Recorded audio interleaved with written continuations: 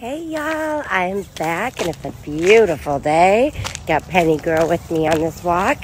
And if you did the awareness challenge, if you have been getting more aware of how often you blame others for your mood, for the way you react, respond, for your life, for everything, for your situation, and you started being aware of how often you have those thoughts, you might be like, whoa, I have these thoughts a lot more than I realized. So if you're there and you've been getting aware, I've got a little step to take it a bit deeper for you.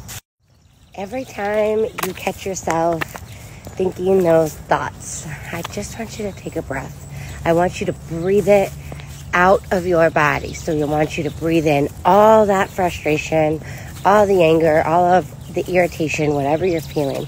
I want you to breathe it in. And I want you to push it out. Push it out of your body.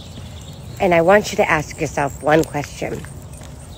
Have I clearly communicated my needs effectively at this point to the correct person? If your answer is yes, I want you to ask yourself, is the party that I communicated my needs to receiving the information? That's it. Breathe and ask.